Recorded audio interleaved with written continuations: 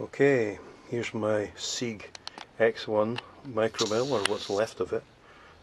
Took the gearbox off because it had plastic gears in it that kept breaking, and a not very powerful motor.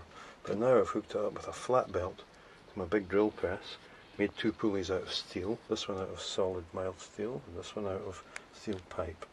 Seems to run okay. We'll just fire it up.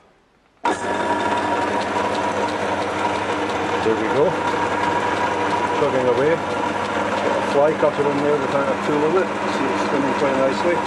Seems to be lots of torque, and the flat belt arrangement is designed to allow for up and down movement of the quill. You can see the flat belt sliding up and down the pulley that's fixed to the spindle of the drill press. Still to try it out properly, but the early indications are looking good.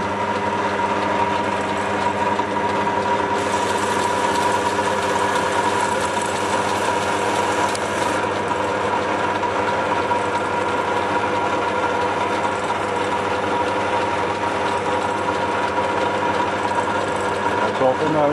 Over and out.